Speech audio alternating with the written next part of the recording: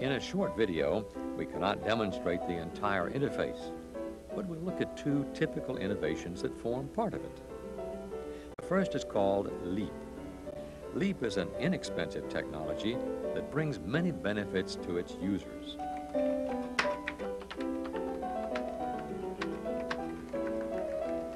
Most of the time spent at a computer or terminal is devoted to data entry and editing.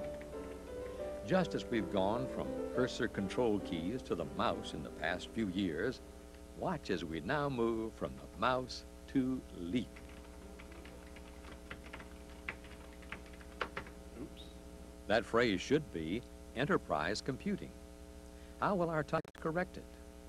The first step is to move the cursor to the error. Moving the cursor is one of the most frequent operations performed in using a computer. So any improvement here can significantly increase productivity. Cursor control keys, the most universally used method, typically repeat 10 times a second after a half-second delay. It takes 4.5 seconds just to get halfway across a standard 80-character line. Let's watch our typist move to the error using cursor control keys. User testing has shown that the average time to move the cursor between two randomly chosen locations on a standard display is about 7 seconds. Users soon learn that they can speed the process with special commands for moving the cursor to ends of lines, by typing words, and other ways. But these added commands are hard to learn and increase the user's mental effort. Now, our typist will get to the error using the mouse. Oops. This took nearly 3 seconds. The mouse is not only faster, but the number of commands and techniques the user has to learn is smaller. Our typist will now find the error using LEAP. Oops. With LEAP, the average move takes about 1.5 seconds. This move took less than 1 second. In many experiments, LEAP has been shown to be uniformly faster than any other cursor moving technique. Let's compare how long it took our typist to move to the error using cursor keys, the mouse, and LEAP. In tests with both beginners and very experienced users, LEAP is the clear winner. And unlike the mouse, it does not annoy experienced typists by making them remove their hands from the keyboard. Here's how LEAP works. The two LEAP keys are positioned beneath or alongside the space bar, where they can be easily operated with the thumb. The thumbs are underutilized in typing, so using them for LEAP does not interfere with normal typing skills. While the LEAP key is held, typing causes the cursor to jump to the nearest instance of whatever the operator types. This happens in less than human reaction time, so that leaping feels instantaneous, even with text files the size of a novel or larger.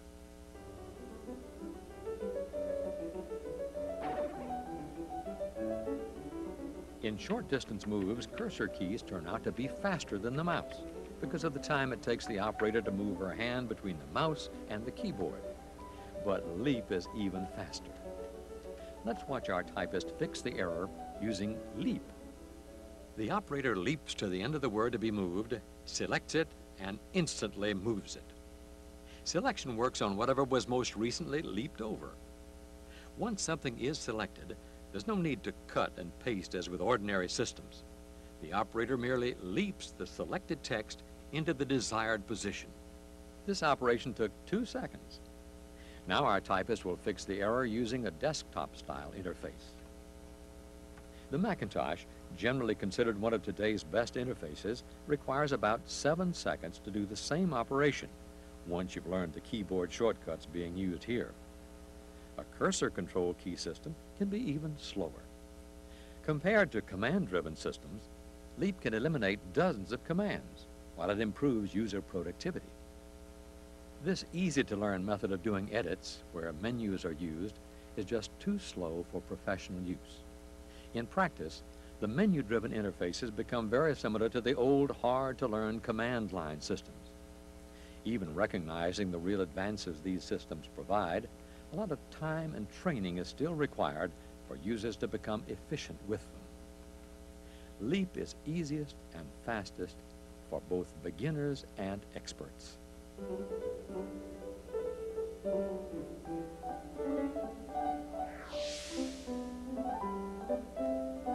Leap is also an effective information search and retrieval mechanism.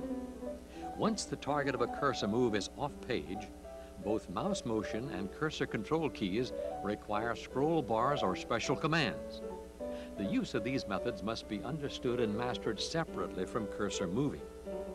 In situations like this, Leap's value increases because it's much more powerful than a mere cursor motion device. Come in. Hi, Aviva. Hey, Jerry. What's Brent Hoover's phone number?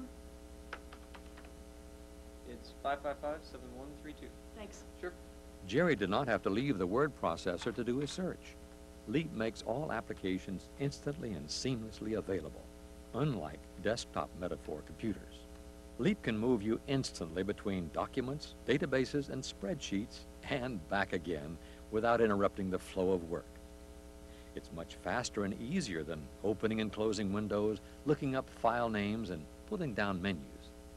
Leap alone is a great leap forward in itself, if you'll pardon the expression, but together with other new concepts, it can be the cornerstone of an exciting new interface that will surpass the best that can be achieved with today's desktop model of computing. Here's an example of a second innovation from this new interface. In today's systems, each application is a separate world. With this new interface, the user never has to learn about applications, operating systems, or desktops. Watch how quickly Jerry can do spreadsheet operations in his letter without ever having to use a spreadsheet program. Come in. Hey, Jerry, in that letter, would you add up all the totals? Sure.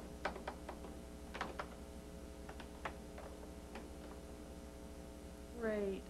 And let's show the average tax rate. Sure.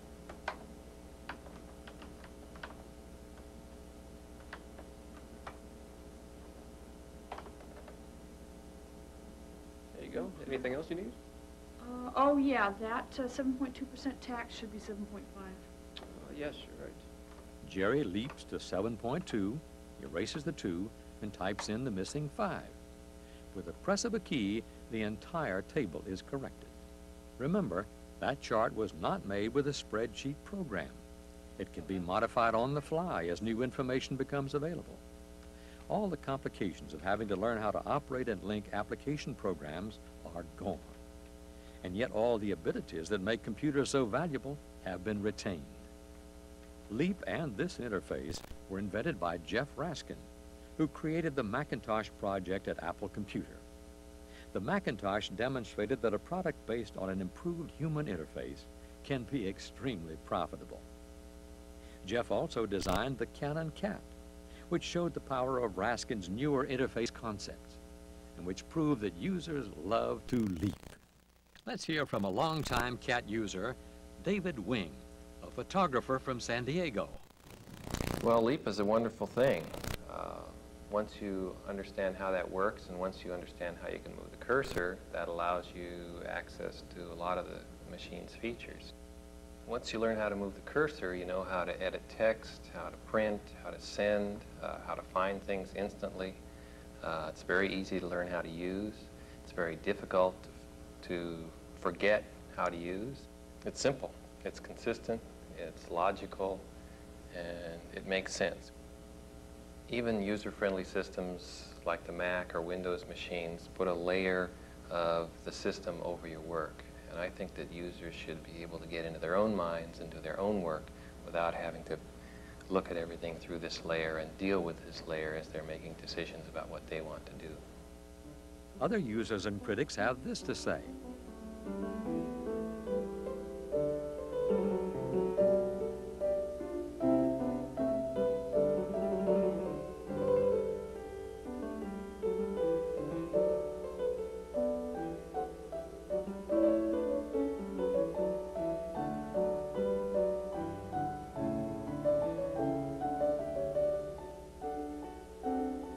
In the past decade, we've gone from exclusive use of cursor control keys in complex systems that only experts could understand to graphic input devices in systems that, while simpler, still require too much training and knowledge to use.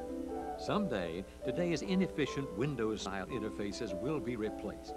We can create a change for the better that will be as important and revolutionary as was the introduction of graphic interfaces.